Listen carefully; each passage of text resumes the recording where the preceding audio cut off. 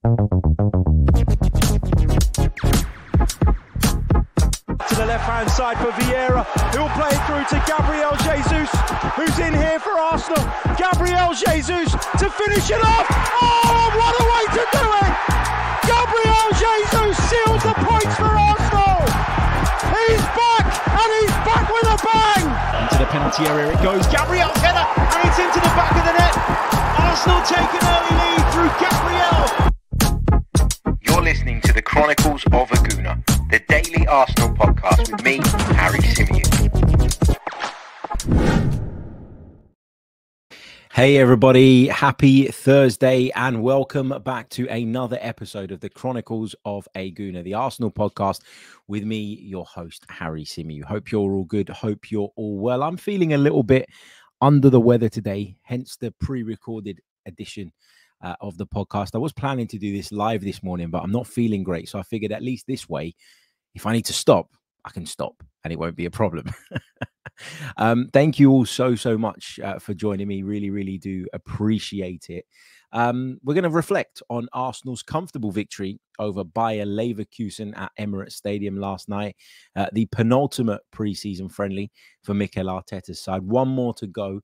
That game against Olympique Lyonnais on Sunday before we kick off our Premier League campaign against Wolves the following weekend. And first of all, I just want to say it was great to be back at Emirates Stadium. When I arrived somewhat 2.5 hours before kickoff, I got proper sucked in. Like I got there and I was like, I got a bit of time. You know, I'm not on air until just before 6 o'clock. So why don't I go into the armory? And I got sucked into buying merch and I got sucked into basically doing the whole fan thing, which obviously I love. And, you know, it is amazing, isn't it, to be there? It's so great to kind of experience it in person. And I know that I'm incredibly fortunate to be able to go on a sort of weekly basis. But I sort of wanted to go for the full experience yesterday. You know, went to the armory, just stood outside the ground for a little bit, taking it all in. I couldn't believe the crowds, by the way, you know, talking 2.5, 3 hours, even maybe before kickoff, just the amount of people that were knocking about Emirates Stadium yesterday in anticipation of a pre-season friendly was just remarkable. Once I got into the ground, I went in, collected my pass, went and sort of set up my radio kit, and then sort of went out into the stadium, into my position, and then just took a walk down the steps towards the pitch and just literally stood pitch side for about 10-15 minutes, taking it all in, thinking about what last season was and how it ended and the kind of feelings and emotions that we felt along the way, and just hoping that the new campaign it is going to be better, preparing myself mentally, if you like, for the journey that we're about to go on. Another campaign, another season. And there's lots and lots of reasons, once again, to be optimistic. And that's what's super exciting about being an Arsenal fan right now. As for our opponents yesterday, Bayer Leverkusen, this to me, and I don't know what you guys think, felt like the perfect friendly. There's no real rivalry between the two sides. So there's very little chance of things boiling over and turning into, you know, something on the kind of theme of being nasty. Like there's very little chance of that happening against a side that you don't have any existing rivalry with. But it's a side that obviously went unbeaten in the Bundesliga last season, the Invincibles. They, of course, won the DFB Pokal as well. So they're a side that performed at an incredibly high level. And but for losing the Europa League final, they would have literally done the treble or a treble, but managed to do it unbeaten as well. So you got to give Bayer Leverkusen immense credit for what they achieved last season. And I think obviously people would talk about Mikel Arteta's friendship with Xabi Alonso and the fact that that played a big part in maybe this friendly being arranged. But I think it was the perfect friendly in that no direct rivalry, but a team that you think would give you a good and proper examination. And so given how easily we beat them and how comfortable we looked throughout, I think there's lots of reasons to be optimistic and to say that, okay, we're not quite there, but we're almost ready. We're almost ready for the new campaign. In terms of team news, David Raya was back in goal, of course. Saliba back in the defense. Rice and Saka weren't quite ready to start the game, but both of them being on the bench and coming on was obviously encouraging. First time we've seen them in pre-season. But I guess the headlines going into the game when we talk about the team news were with regards to Yuri and Timber, who wasn't available. We talked about this previously. He was unavailable in our last game out in the US as well. And what we understand is that it's an injury that's been caused by them sort of starting to up his workload. Now, people will panic, people will be nervous, people will be concerned about this. Mikel Arteta said in his press conference after the game that he felt something in his foot. And I don't really think this is anything to worry about. I think it's perfectly natural that when you've been out for 9 months, 10 months, that once you start to build yourself up again and play games regularly, and he played 3 friendlies, was it, in quick succession, you're going to be increasing the workload to a point that you haven't experienced in a while, and you're going to get twinges and you're going to get muscle aches and things like that. So I'm not particularly worried by this, I have to say. Yes, we want him back as soon as possible. Of course we do. And I thought he was probably going to start the season at left back. Maybe that's in doubt now, given the injury that he's experienced. But Mikel Arteta moved very, very quickly, I thought, in the press conference to make it clear that that wasn't anything to be particularly concerned about. The other one that I think people turned up hoping to see was Riccardo Calafiori. Hasn't worn the Arsenal shirt yet. Well, he has in photos, but he hasn't taken to the field in it just yet. And I think a lot of people making their way down to Emirates Stadium yesterday were hopeful that they were going to get a first glance at our Italian defender. But Mikel Arteta made the point again that, you know, he's been through a lot over the last couple of weeks.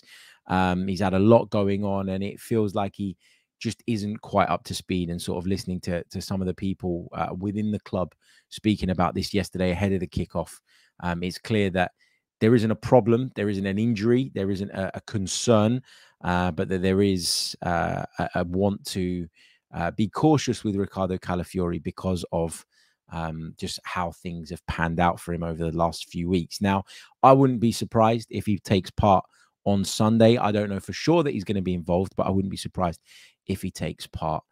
So hopefully we can see him then. The goals yesterday scored by Zinchenko, Trossard, and then there was a goal from Gabriel Jesus. And then, of course, Kai Havertz made it 4 with an instinctive finish before Adam Klojek pulled one back for Bayer Leverkusen. But there's a few moments in the game, a few points I want to touch on, highlight, and so it's time to bring out the slideshow. Yes, the first one of the 2024-25 season. Can you count this as the first one of the season when the season hasn't started yet? Probably not. But anyway, for those of you listening on audio, don't worry, I'm going to explain everything in great detail. But if you'd prefer to come over to YouTube so that you can see the visuals I'm going to use to demonstrate my points, then feel free to come over to the YouTube channel. That reminds me as well, if you're already watching on YouTube, why not leave us a like on the video? Why not subscribe to the channel as well? All of that brilliant stuff really does help. And if you're listening on Spotify or Apple Podcasts, please do leave us a review. But anyway, without further ado, let's get into some of those key moments, some of the goals, and some of the takeaways from yesterday's victory over Bayer Leverkusen. Okay, so I want to start by focusing on the first goal, obviously scored by Alexander Zinchenko. Fantastic strike from him.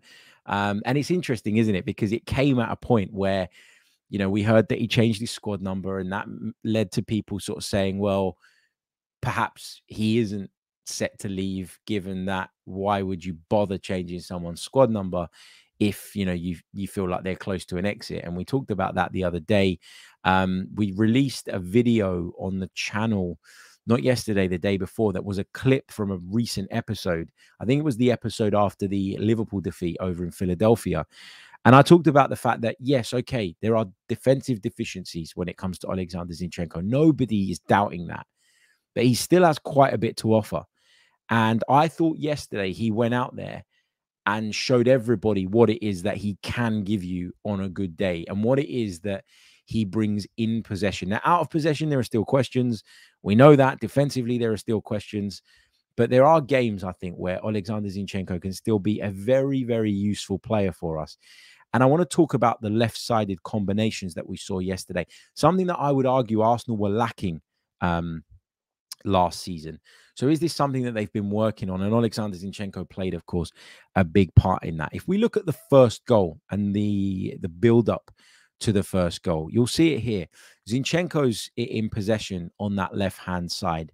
And this all comes about because Kai Havertz, once again, playing in that midfield, and we'll come on to talk about that a little bit later on, is willing to run into spaces and willing to run into channels. But it's no good making runs into spaces and making runs into channels if there isn't anybody capable of picking you out, if there isn't anybody whose mind is going to click as soon as they see you make that move and then has the technical ability to execute that pass.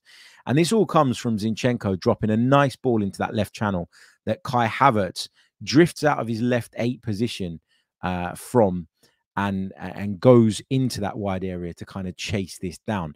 But there are a couple of unsung heroes here in the way that Arsenal were able to pull Bayer Leverkusen apart. I thought in the first half we did a really, really good job of causing them problems in the wide areas. They had obviously set up with a back 3, which meant that their centre-halves were having to go out wider than maybe they'd have liked because of some of our movement. Kai Havertz showing a great example of that. So Zinchenko drops this ball over the top. There's a couple of unsung heroes here. So Gabriel Jesus, who's out of your shot in this picture that I'm showing, he has stayed high. And the fact that he stays high makes it difficult for Bayer Leverkusen's defenders to step out and go to confront Kai Havertz early enough. If there's nobody sort of on the shoulder, if there's nobody standing up high, then they can go and they can close this space down nice and early the minute they get a whiff of trouble. But because Jesus stays high, that reduces Leverkusen's ability to get people out to that position nice and quickly. And the other player who's highlighted on your screen there, just in the middle of the 3 highlighted players, is Leandro Trossard. Because him coming short to Alexander Zinchenko and dragging Frimpong with him is essentially what allows Zinchenko to identify and then execute the pass into that space. So it just goes to show the importance and the impact that you can have without always touching the ball. Just purely coming short and bringing someone with you has opened the corridor for someone else like Kai Havertz, who's always on the front foot in terms of trying to make runs, to get in behind you. So that's a really, really good move. And Arsenal open up Bayer Leverkusen there brilliantly. The next phase of this is when Kai Havertz gets towards the byline and he cuts this back. And there's a couple of dummies along the way, and in the end it finds Zinchenko on the edge of the box, who strikes brilliantly, by the way. It's very easy in that situation when you're coming onto the ball from that angle with your left foot to drag it wide, but he executes the shot to perfection. But I've called this slide invading the box, and this is something that Arsenal have done incredibly well in the last couple of seasons under Mikel Arteta. The way they're able to get so many bodies into the penalty area so early, flooding the penalty area, invading the penalty area, that gives you, of course, a greater chance of getting one of your players on the end of the ball, because the more of you there, the more chance it has of falling your way.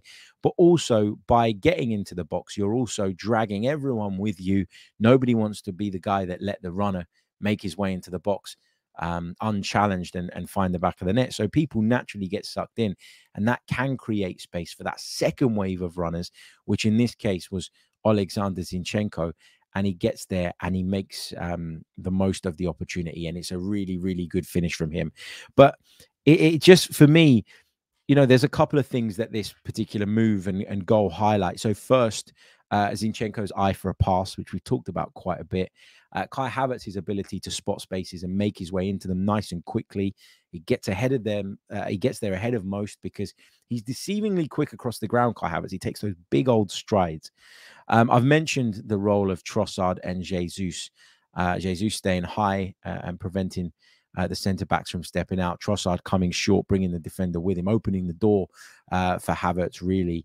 And as I said right at the top of this little segment, combination play down the left was lacking last season. And I think that came about largely because we constantly changed personnel there. We played with different left eights. We played with different left backs. Sometimes it was Martinelli. Sometimes it was Trossard. And in the end, I think we just lacked that bit of cohesion. But But, you know, we've also displayed once again our ability to get plenty of bodies in the box, occupy defenders and create spaces for others making the run. But, you know, Arsenal nowadays are a very well-oiled machine. That's how I describe them. Everybody understands the system. Everybody understands their role. And nobody is idle at any point in this Arsenal team. People are always having an influence in some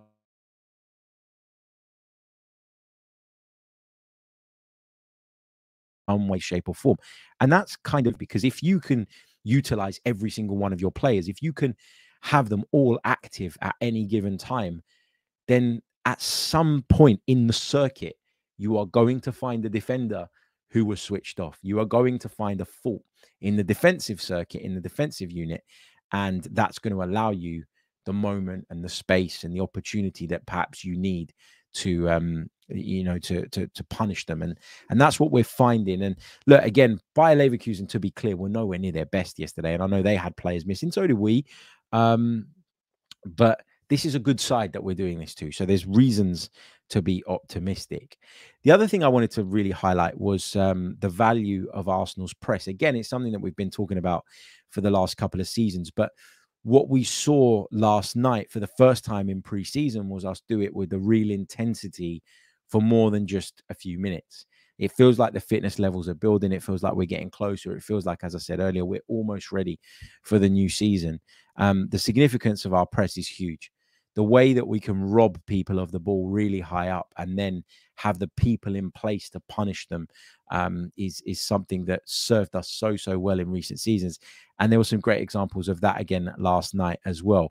If you look at the second goal, which came about because we forced an error out of the Bayer Leverkusen backline, you can see I've highlighted it: first wave and second wave. The first wave is 3 players, one going to close down the goalkeeper, the other 2 going to close down the 2 obvious passing options for him. Now, they can't close down every passing option. What they're trying to do is force him either to go wide, and that gives Arsenal time to kind of shift back into position and defend against any potential transition really effectively. But also they're saying to the goalkeeper, well, you dare play it down the middle and we will pinch it from you. And that's exactly what happens. But the winning of the ball comes with the second wave. And I always talk about this with pressing. Your second wave of your press is really important. And sometimes you're going to need a third wave as well. Pressing with one unit, pressing with one wave is not enough. And if you press with one wave, often what happens is that first wave gets bypassed. And then all of a sudden, you've got 3, 4 players, depending on how many went aggressively to chase the ball. And, you know, they're out of the game and the team have played through you. So you need the next wave to back it up. And only if the waves are coming constantly and regularly and with the right intervals between them are you going to win the ball back. And that's exactly what Arsenal do here. So, we talk about the intensity, the fact that looked like it was back yesterday, and that's great. But B, we talk about the need to do it in waves and for the intervals between the waves to be perfect. And then you see composure here, because there was a few passes, a few really tidy passes inside the penalty area before the ball ended up finding Leandro Trossard, who gets it, just slightly closer to goal than the penalty spot. He can't be more than 8 yards out there, Leandro Trossard, but it's just a little bit awkward for him. The way it comes to him is just a little bit awkward. Can't quite set his body. And so what does he do? He keeps his composure. He produces a wonderful little bit of skill to shake off the final defender in his way. And then he makes it a certain goal rather than a chance.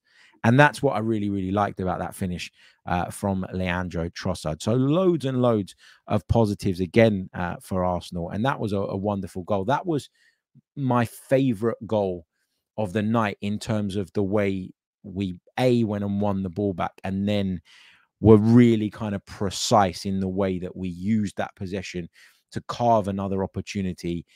And we created such a strong situation that even when it looked like a great chance, we wanted to make sure that it was a certain goal. Now, sometimes Arsenal are accused of overplaying, and maybe had Leandro Trossard not pulled off that bit of skill, then we'd have been talking about it through that kind of prism. But I mean, the finish was excellent.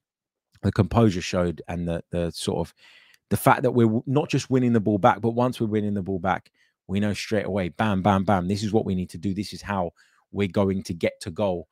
You know, it's something that you can see is getting better and better year on year with this Arsenal team as those relationships between our players really do develop. So those were my thoughts on the first two goals.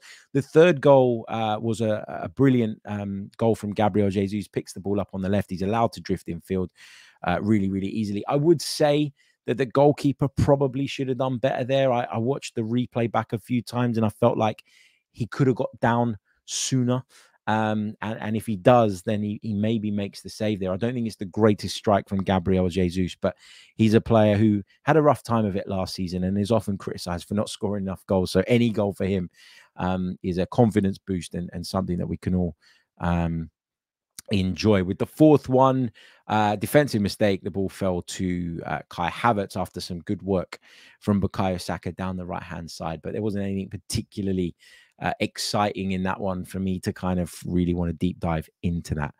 Going to take a short pause. When we come back, we're going to talk about a couple of other subjects. We're going to talk Fabio Vieira. Did he take his chance last night? We're going to talk Lewis-Skelly and Nwaneri. We'll talk Havertz in midfield because Arteta just doesn't seem to be done with that. And I asked Mikel Arteta about the Havertz and Jesus combination, and we'll have a bit of a discussion as to whether or not those two can play together. You're listening to the Chronicles of Aguna. Don't go anywhere. Fabio Vieira started the game last night, and I saw some suggestions on X pre-kickoff that perhaps Arsenal look at Fabio Vieira and see him as the deputy on that right-hand side. And, you know, they invested a fair bit of money on him and you know, maybe they want to give him another chance and see how he gets on. I don't believe for a second that Mikel Arteta's done with him, but I'm struggling to see where Fabio Vieira fits in. I see a good player there. I see a technical player there. And we've seen flashes of what he's capable of. And you can understand why Arsenal wanted to bring him in, but he's got to deliver consistently. And for a player that very much is on the fringes, when you get an opportunity like yesterday, albeit in a preseason friendly, you've got to grab it with both hands. And I just never felt at any point that Fabio Vieira did that last night. So that isn't going to do him any favors.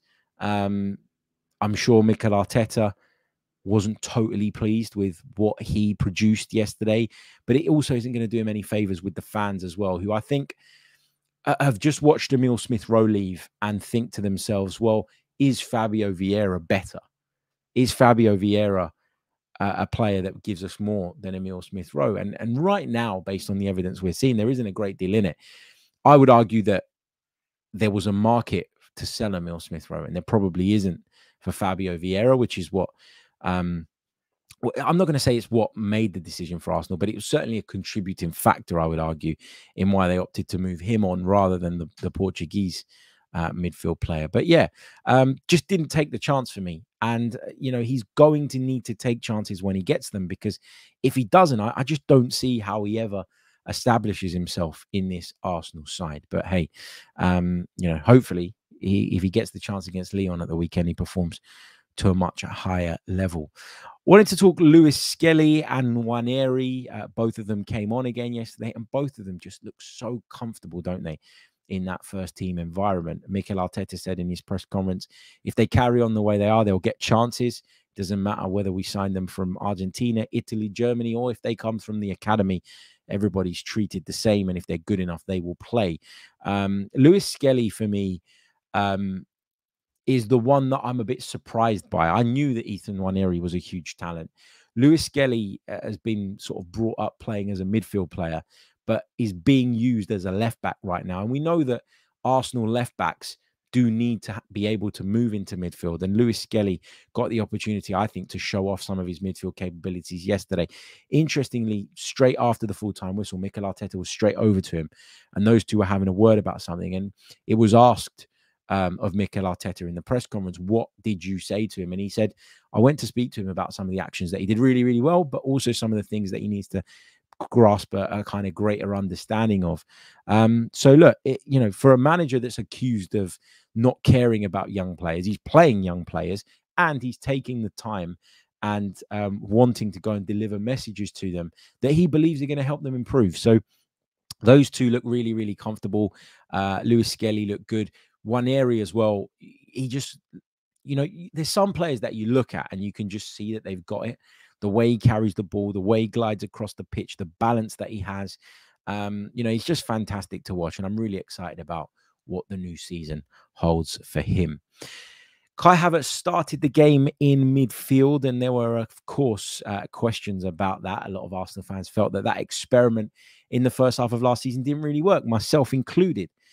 But I just wonder if there's a world in which him and Gabriel Jesus could form a really, really fruitful pairing and partnership. Jesus, you know, didn't play as much football as he would have liked last season. I think that the reason they bring the best out in each other is because Jesus likes to go roaming. Jesus likes to drop deep, likes to go left, likes to go right.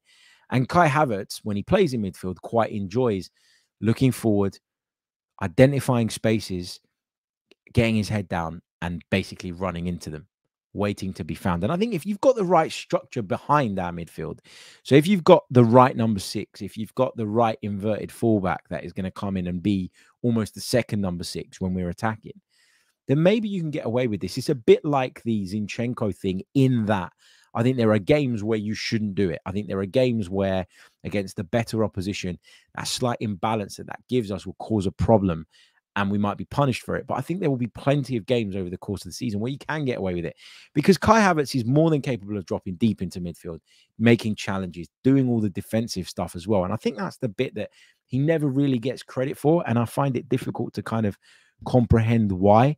I asked Mikel Arteta yesterday about this, because I watched the game and I just thought that the combination play between two players that have not really played an awful lot of football together was just on a really, really high level. There seems to be a chemistry and understanding between the two.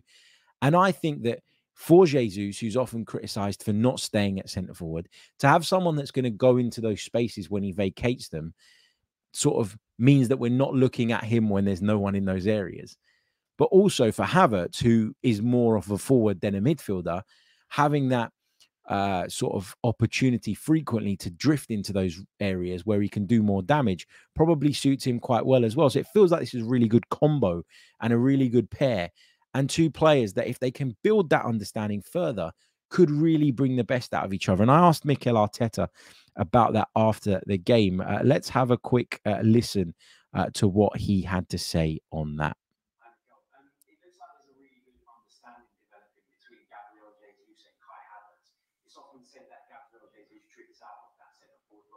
Having someone like Kai behind him who's willing to make those runs with it, bring the best out of both players, and you're excited to see them play together.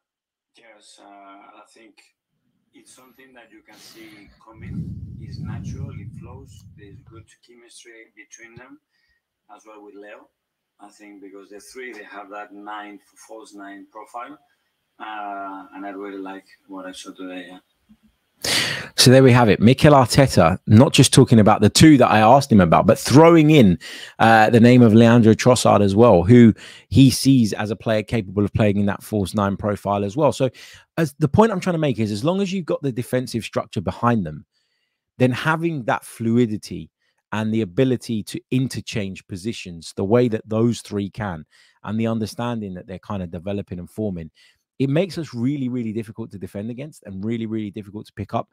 Hearing that yesterday, I'm still not convinced that Mikel's going to go with that week in, week out.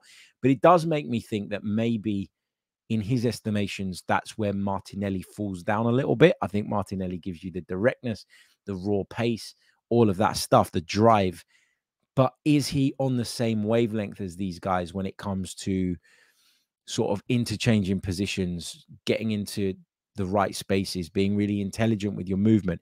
He probably isn't. And I think that's maybe why, partly why, he's found himself having to kind of prove himself all over again, at least in terms of warranting a starting position. But I thought that was a really, really interesting bit from yesterday's game, and obviously really grateful to be able to ask Mikel Arteta the question and get a really good response as well.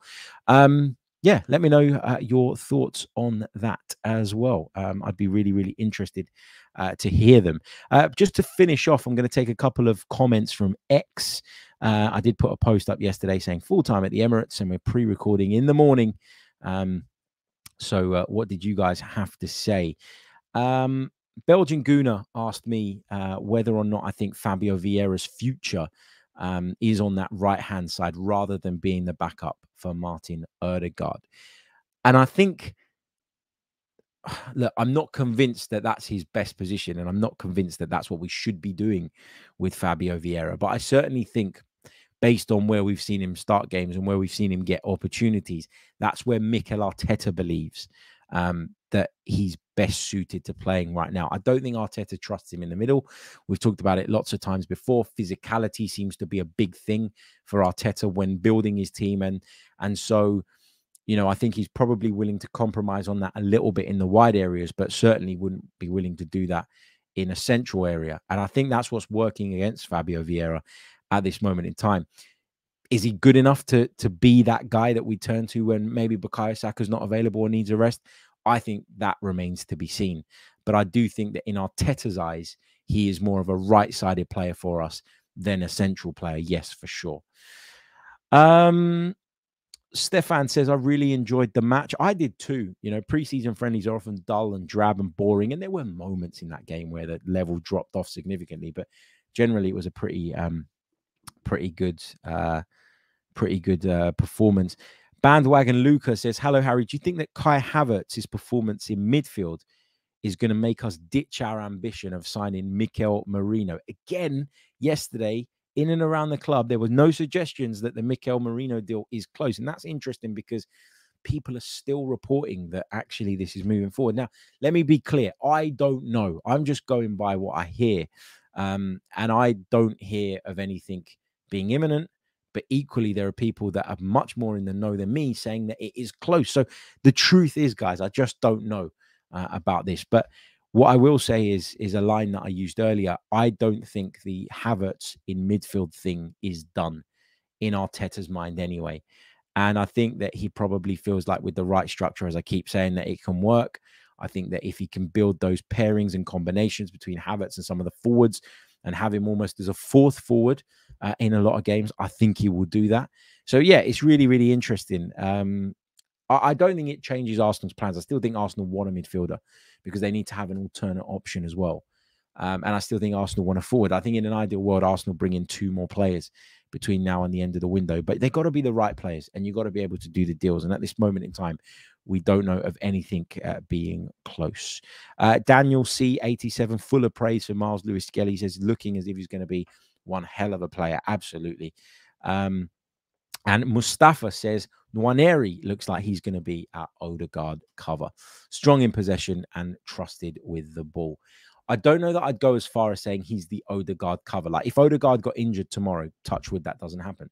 I don't think that Nwaneri would be turned to instantly, but I think that's the view. I think that's the long-term goal for him. I think that's what Arsenal are trying to build him up to being, but I don't think he's quite there just yet. Guys, thank you, as always, for tuning in to the podcast. Really, really appreciate your love and support. Sorry for the slightly delayed episode. Sorry it wasn't live today, but please do leave a like on the video. Subscribe to the channel if you're new. It really, really does help. And I'll catch you all on the next one. Until then, take care of yourselves and have a great day. Goodbye.